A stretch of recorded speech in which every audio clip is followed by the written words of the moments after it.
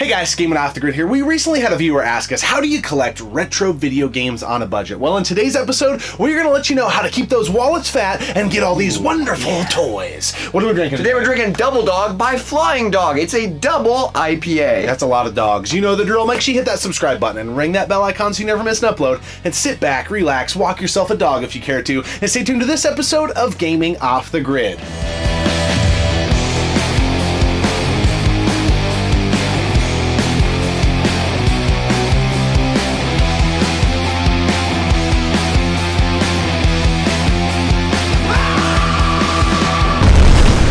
Gaming Off the Grid, boom shakalaka! Alright, Casey Rose, this one is for you. You asked us in our Is Retro Game Collecting Useless video how to collect games as a college student on a budget. And I feel like we're kind of somewhat experts on this. A little bit. All of this has been obtained relatively cheap, and we're sometimes making profit on things. So yes. Anyway, we're going to tell you how to get it done. It is very important, and I just want to start with the very first thing is know your shit. We already have a video about our garage sailing tips and that, so we're going to try offering up different advice from that video. If you want to check it out, we'll put it up here in the corner of this video. But I think where you're going with this is there are a lot of times we will hear of somebody getting rid of a 360 that they say doesn't work. But we want that. Yeah, because the power supply sells for 10 bucks. You know, if someone tells you that they have an Xbox that doesn't work, maybe there's a couple games and the controllers, there could be some value there. The hard drive, things like that. And then you got to get rid of stuff. So yes. What we find at garage sales and yard sales, and you maybe have seen on our socials, we post some things when we have big finds. Honestly though, only 20% of that stuff probably we keep. Yeah. The other 80%, you want to sell 80% of what you pick up. I know that sounds extreme, but if you are on a tight budget and you're going out and buying like a bunch of things, sell it, flip it, get your money back, get even more money than you did so then you can buy bigger things. Yeah. It is so crucial. It is absolutely crucial. And then the other thing that I think is important is, you know, I'm not really saying you need to lower your standards, but you got to learn how to turn shit into shinola. Shit. Shinola. What I mean by that is recently Robert got some free games at a convention that we went to. Some NES cartridges that were just ravaged. Like some of the worst looking shit I've ever seen. I just got excited because I was like, oh, free. I just started grabbing things. I didn't even know. But then when we got back, I was like, okay, this game looks like crap. It's all dirty. The labels, P1. One of them had like hot glue all over it. Yeah, it was just a complete mess. And we were like, dude, this goes in the trash. And we opened it up and we looked at the board and the board was clean. And we were like, this isn't trash. We can fix this. We've got in our game cleaning kit some NES labels, back NES labels, NES cartridges or shells. And then all you got to do is order a new label. You take the board out, put it in there, and you know, you can't flip something like that. Do not, if you have a game like that and you replace all that stuff, do not resell it. I want to make that highly important. Do not resell it because that is lying. That is cheap. But for having it in your collection and putting it on the shelf, that is perfect. Yeah, absolutely. And to be able to breathe, the game in particular that we have done this with was Metroid and Battletoads, and super heavy hitters. And I got them for free. Yeah, got them for free, and we literally got a bundle of NES replacement cartridges for, I can't even remember. It was dirt cheap, $1 to a cartridge, replacement labels $1 or $2, and boom. Son, you're gonna be all right. Another thing worth noting is there's a lot of disc-based games out there that you'll find that maybe you get disc only, so they're in like a CD wallet or whatever. Which kind of sucks. Anytime, you gotta play the long game here, so anytime you find good GameCube cases, PS2 cases, any disc-based cases, and even if the game's bad, keep the case.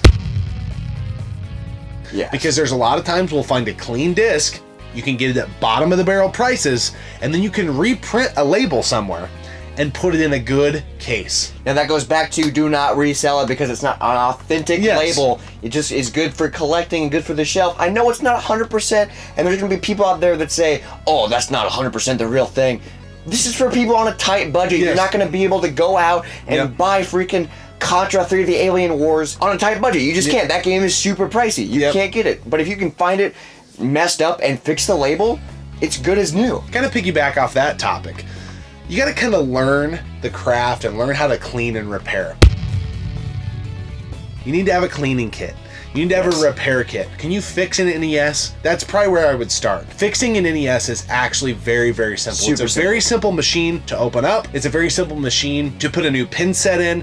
And then I think once you kind of figure out that machine and you feel comfortable, move on. The Super Nintendo is not that much more difficult if you know how to work on the NES. Some of the disc-based systems get a little difficult, but sometimes if the system's bricked anyways, get in there and mess around. Yeah, it's already failed. Yeah, you might as well just try it. And what's really cool, but going back to the NES, is a lot of people, their controllers stop working and they don't.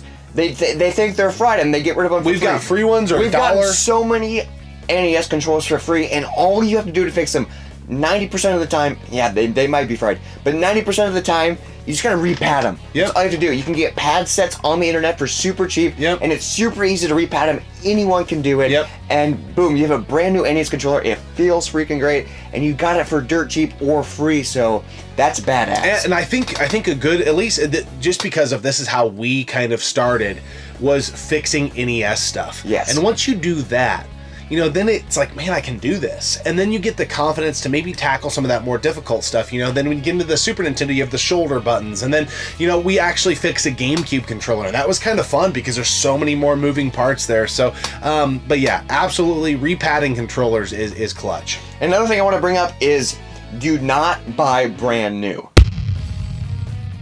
Say they release a brand new PS4 game. That's $60, and if you wait 2 months, it will be $40. Like, prices drop so quickly. Be patient. Don't buy a brand new. I know there's a lot of limited run stuff and like stuff that comes. It's like, dude, I have to pull this right now. And yeah, you might have to do that. But if you're on a budget, that might be stuff that you have to avoid. Yeah, absolutely. Like, you know, to your point, we just got this really big PS4 lot with like 8 games for like $23. You know, there are some games that you just want so bad you can't avoid it, but 9 times out of 10, you really can avoid it if you try. Yes, you have to have discipline. You have to be patient. And if you're on a tight budget and you are really budgeting like, hey, I'm a video game collector, but I only have X amount of dollars to spend per month on video games, just be disciplined and be like, this is what I'm going to spend on this month. And say you have a game that is coming out brand new in a couple months, maybe don't buy anything for those couple months to save up for that. That's why you don't have to break your budget, and you just gotta be smart and disciplined. I know it's a lot harder to do than it is to say, but it just applies. It really does. So he's talking about monetary things, but how about where do you spend your time? Ooh, so good pull. In my humble opinion, and kind of what we've experienced, thrifting is dead. There is, especially for retro games. Now, if you're into movies and other things, it's okay. It's awesome. But a lot of thrift stores, if you go in, you're going to find a lot of disc-based games right now are $5 a piece. Or, no matter what the title is. Or higher. Thrifting is not what it used to be in most cases. And there are times, though, you can find deals on consoles and controllers thrifting, but it's usually not that great. So where do you allocate that time?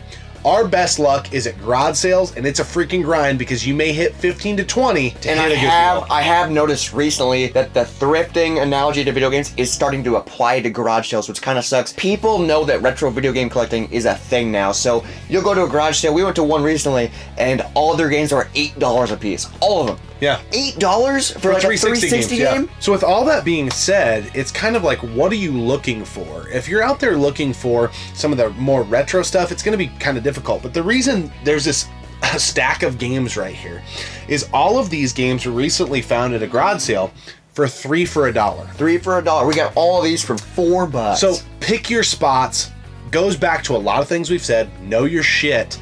Know what you can get on a budget right now. Right now, PS2, Nintendo Wii, PS3, and the Xbox 360. People are fire selling that stuff. They're just trying to get rid of it. Ask for deals. Leave your number. And don't overpay. All of this right here, 3 for $1. Hopefully this helps anybody out there that may be in Casey's situation and say, hey, I'm a college student and I want to collect games like, you know, some of these YouTubers and all that, but I don't know where to go. You got to start there. It's just one of those things. We're really passionate about this and really glad that, Casey, you asked the question. And anytime anybody that watches has a question, shoot it to us, because we are in a fortunate position right now where we can engage with everybody, and it's really awesome. It's so And awesome. doing things like this are just so much fun for us, and we get really jacked up about it. So, Casey, thanks for posing the question.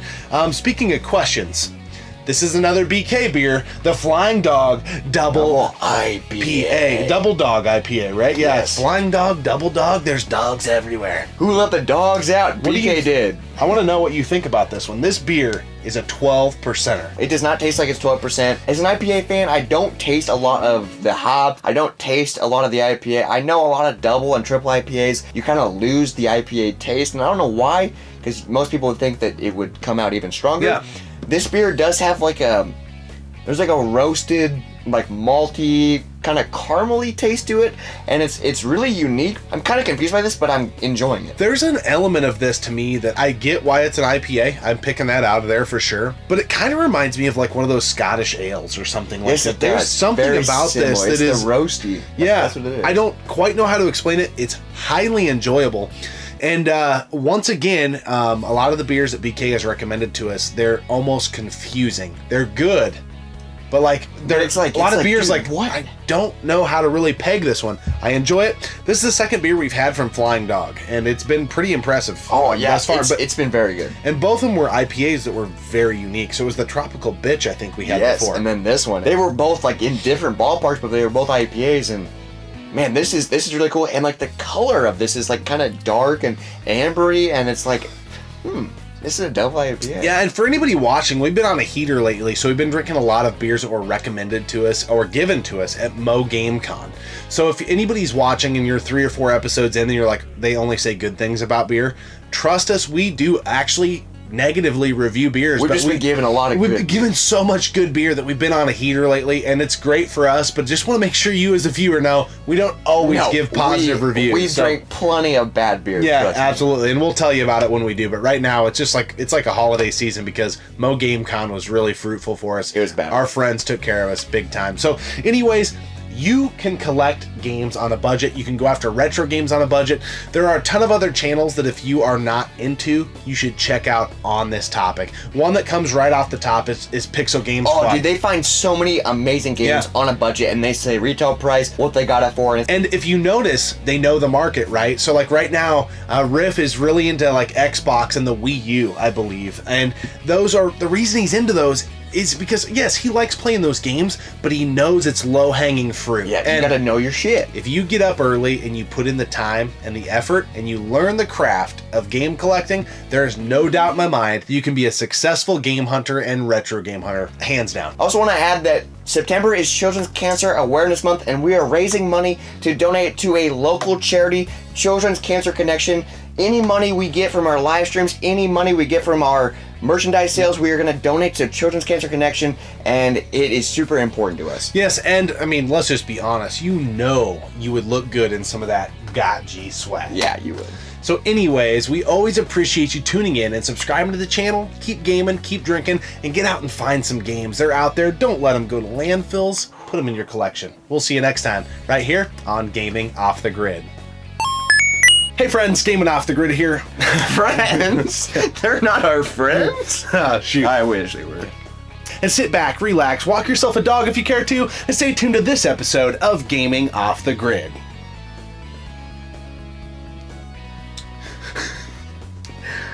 It's fucking funny. Did we get it? I think we did. I was trying to start out to laugh when he said, walk yourself a dog if you care.